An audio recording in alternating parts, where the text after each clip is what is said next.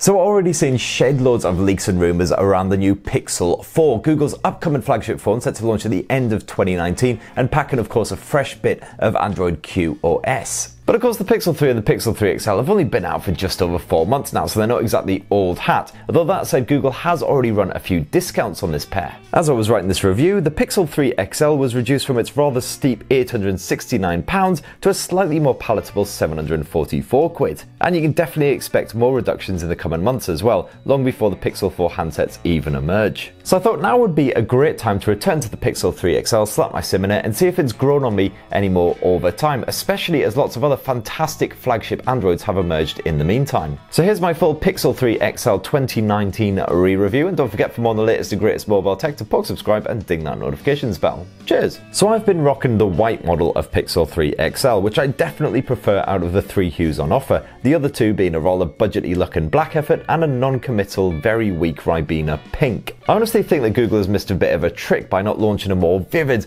version of the Pixel 3 handsets. I mean, after all, that blue model of the original Pixel was simply stunning and highly desirable. Hopefully we'll get a return to those more vibrant colours with the Pixel 4. All the same, this nice ice mobile looks the biz, standing out thanks to its unique two-tone backing and little deals as well, such as that highlighted power button. The Pixel 3 XL has proven surprisingly sturdy over time too.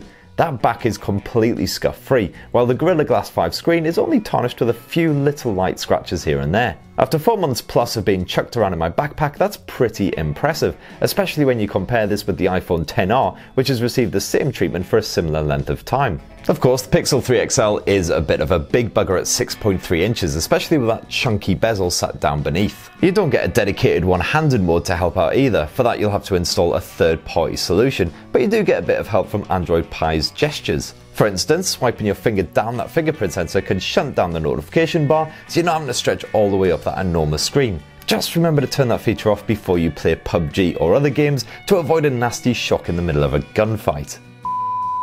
Also, I always forget when I return to the Pixel 3 XL just how crazy big that notch up top is. I mean, seriously, I do a double take when I boot this thing. In fact, calling it a notch is probably really offensive to notches. This is more of a pit or a canyon. Of course, the reason for this inflamed intrusion is the dual-lens selfie camera, a similar setup to the Galaxy S10 Plus, except the Samsung managed a slightly tidier punch-hole finish instead. Neither solution is perfect, of course, but for some reason the S10 Plus doesn't make me balk quite so much. Other opinions are of course available. But focusing on that display itself, I absolutely have zero complaints. The 18.5:9 OLED screen is simply stunning, producing vivid in-your-face visuals.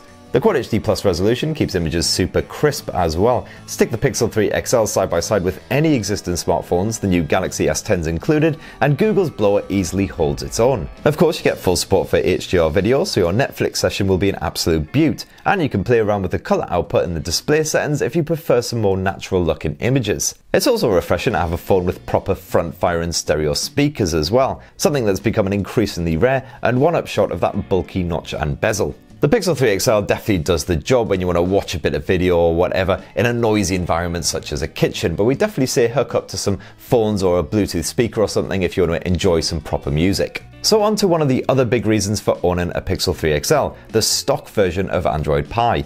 If you're not a fan of those dense overlays that most of the manufacturers slap on top, then the Pixel will grease your gears nicely. Of course, you can get a vanilla Android Pie experience on much cheaper handsets as well, such as Motorola's Moto G7 family and HMD's latest Nokia branded handsets, but that said, the Pixel 3 XL and the Pixel 3 do offer a few bonus bits on top. For instance, there's the active edge pressure sensor, which detects when you're silently throttling the Pixel in a fit of rage and can load up the Google Assistant in a frantic attempt to calm you back down again. Then there's the useful ambient display and the digital wellbeing feature, which is basically just a virtual nanny telling you to stop f***ing about on Reddit and go speak to a real-life human with a face and everything. Generally once a week or so, I'm finding a new feature that I didn't know about, like how you can pin live footy scores to your desktop or check a full history of any music that the Pixel has picked up on in your vicinity. Although as usual, you can forget about any non-mainstream tracks actually being recognised. And yeah, it is Google being kinda creepy as usual. But of course the massive kick to the cock for us Brits is the fact that the Pixel 3 XL's best feature is still missing in action.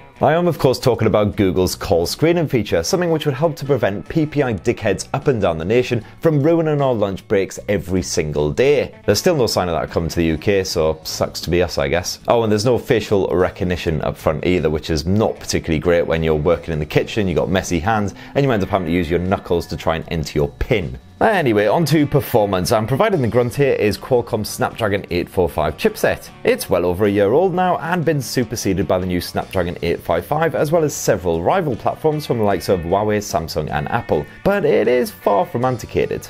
And while most Android flagship phones are going off with their Billy Big Bollocks, "Ooh, look at me, I've got 10 gigs of RAM," the Pixel 3 XL sticks with a much more sedate 4 gigs instead. So sure, the Pixel 3 XL doesn't benchmark as highly as the Galaxy S10s or even cheaper phones like the OnePlus 6T or the Honor View 20, but in everyday life it is brilliant, as smooth and as swift as you would like. And it's not too bad for a blast on PubG Mobile either. You can play on those top detail settings and everything looks all sharp and pretty, although you will see some pretty big stammers when you're driving about in a vehicle at times. So dedicated gamers might want to go for something like the Huawei Mate 20 Pro with its dedicated GPU turbo support instead.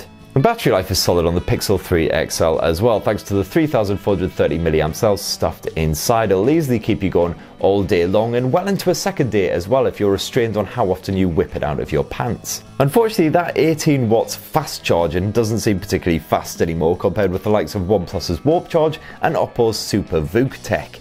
However, you can also wirelessly charge the Pixel 3 XL, and I actually really like the way it combines with the Pixel stand. Slap it on there and you can turn the phone into a digital photo display, a sunrise alarm clock, and the Pixel can also automatically stick itself into Do Not Disturb mode. It's all fully customizable and it works with charm. Go check out my full in-depth Pixel stand review for all you need to know. Now, in a world of dual and triple lens smartphone cameras, the Pixel 3 XL walks its own path with a single lens 12.2 megapixel shooter. All the same, despite its lack of telephoto and ultra-wide angle options, I love taking shots and shooting video with the Pixel. That auto mode doesn't try and impress with any AI branded gumph, it just takes great looking shots no matter what the conditions. Images look brilliantly natural, which means that those vibrant hues really shine. Plus you can shoot raw pics if you want to properly play with them afterwards, beyond simply cropping and shoving them up on Facebook. Of course, since launch, Google has added the new night mode, which mimics Huawei's own night mode, serving up a long exposure photo to capture more detail in those low light conditions. Activating the night mode definitely results in brighter, more colourful, more detailed shots, although you do get some overexposure in those brighter elements when shooting the likes of a cityscape. The results are definitely brighter and bolder than what you would get with the Huawei Mate 20 Pro, although the Mate 20 Pro is definitely superior when it comes to the exposure of those lighter elements. As for the dual lens selfie snapper around front, this grabs great looking shots of your mugs, including of course portrait shots with a bokeh style effect to blur out the background. And you can easily fit in all of your best chums as well thanks to the wide angle mode, or just a whole lot of extra nothing in my case.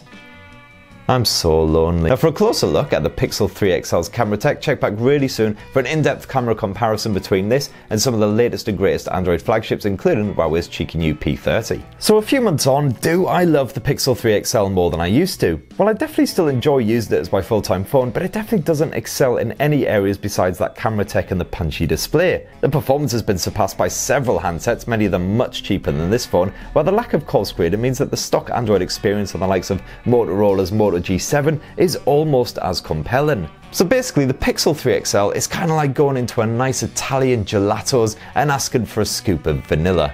It's good, you'll like it, but if you're willing to take the plunge, there are better options available. So what do you reckon? Maybe you think the Pixel 3 XL is the best thing since sliced bread, whatever the f that means, and that I'm just a massive wang who doesn't know what I'm talking about. If so, I'm pretty sure you've already bashed your comment down below long before now. Otherwise, what do you reckon is better than the Pixel 3 XL and why? Again, let us know your thoughts down below, and don't forget to poke subscribe and ding that notifications bell for more on the latest and greatest mobile tech. Cheers everyone, love you!